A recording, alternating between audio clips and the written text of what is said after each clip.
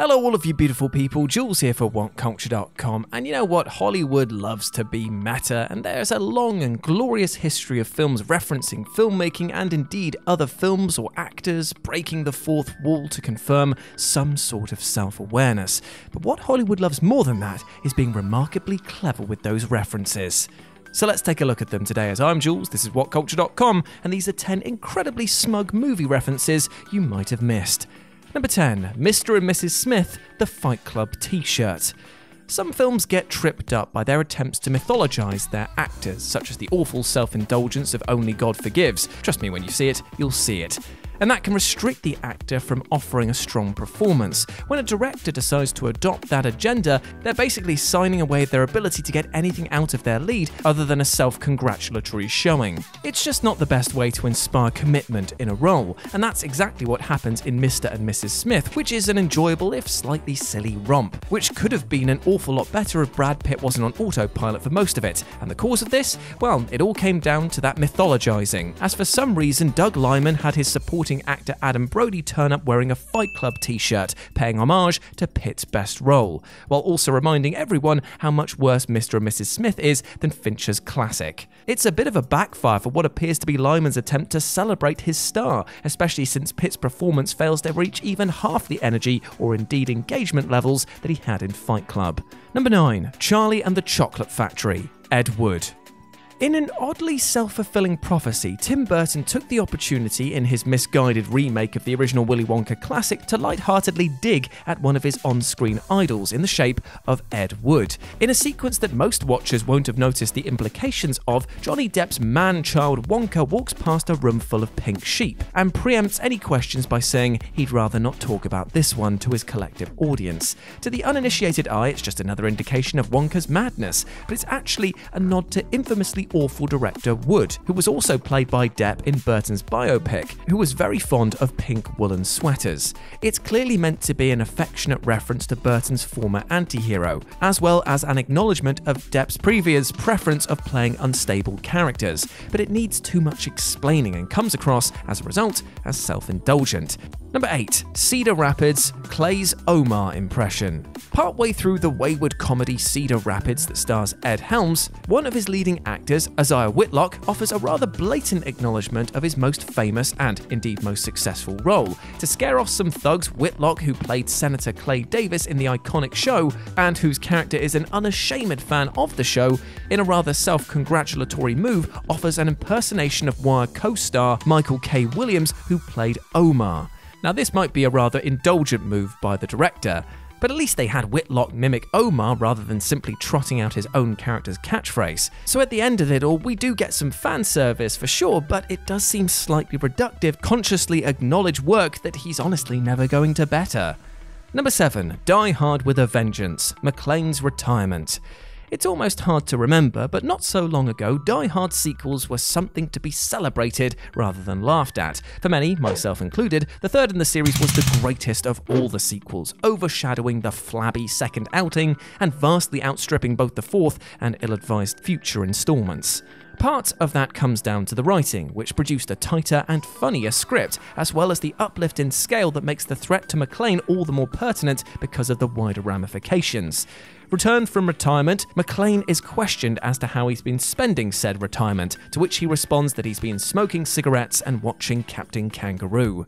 On the surface, the line works because it implies that McClane is at a loss since retirement and feels redundant enough to not do anything with his own time. But that ignores the rather clever reference to the Statler brothers' Flowers on the Wall, whose lyrics inspired the response. So rather than just answering for McClane, the script has Bruce Willis respond to the question as well, referencing Pulp Fiction, which came out a year before Vengeance and famously featured the bold star singing lines from the same song. If somebody wasn't heartily patting themselves on the back there, I would be remarkably shocked. Number 6. Tango and Cash, Rambo is a pussy.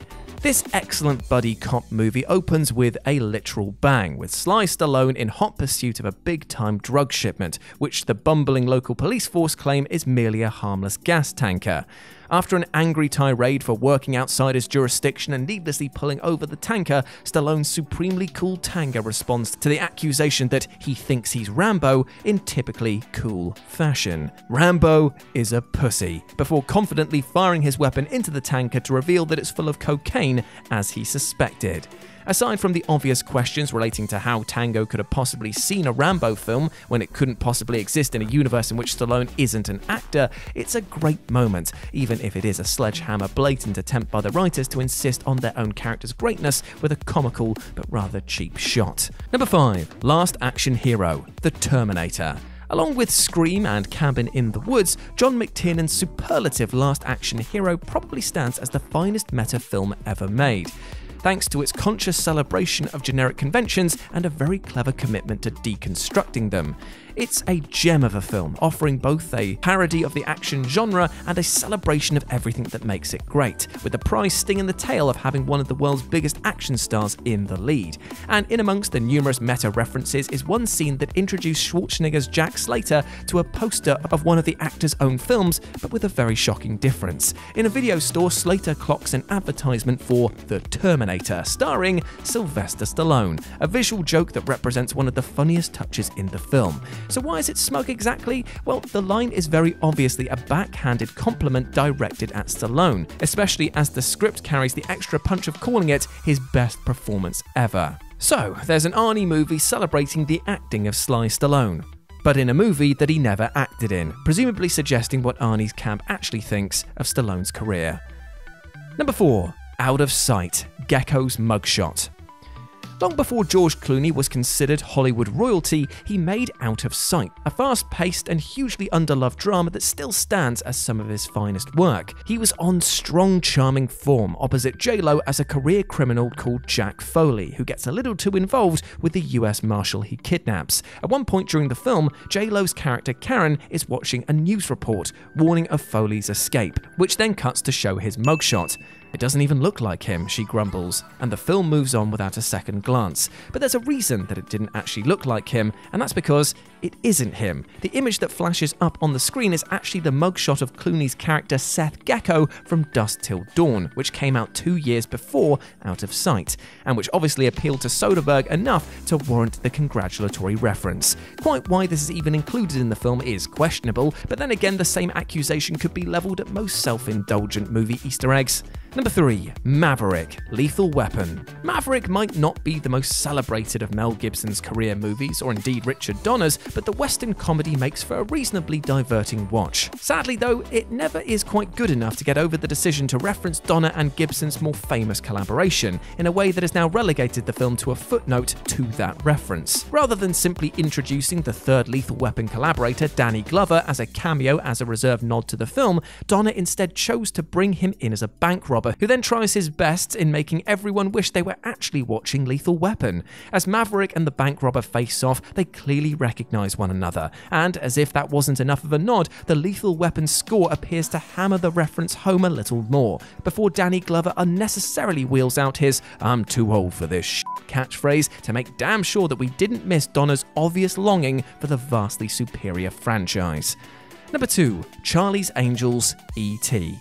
Of all the problems and missteps associated with MCG's big screen take on the Charlie's Angels property, the decision to hurtle a naked Drew Barrymore down a hillside was probably one of the least complained about. And in a rather self-satisfied move, the room that Barrymore is forced to break into, with just an inflatable flower to cover her modesty, is in fact the same living room that appears in her most famous and far less naked early performance, that is, Steven Spielberg's E.T.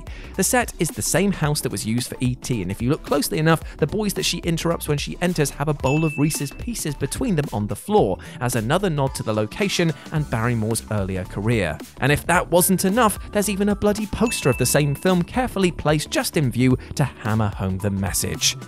And number 1, Be Kind, Rewind. Sigourney Weaver saves Ghostbusters. Be Kind, Rewind is a curious animal. It's not the most memorable of movies, but it is one of Jack Black's finest roles, before the wheels well and truly came off his career and Hollywood stopped really knowing what to do with him. The film also has this tender message under its hood, and a pretty cool central concept that is genius and is digestible for fans.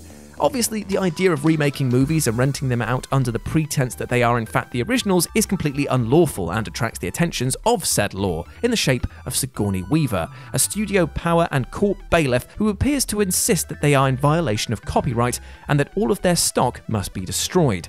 The decision to cast Weaver in this role, considering one of the Swedish films is Ghostbusters, feels like an obvious nod to her role in said film, as she seeks to protect her own interests in the original project.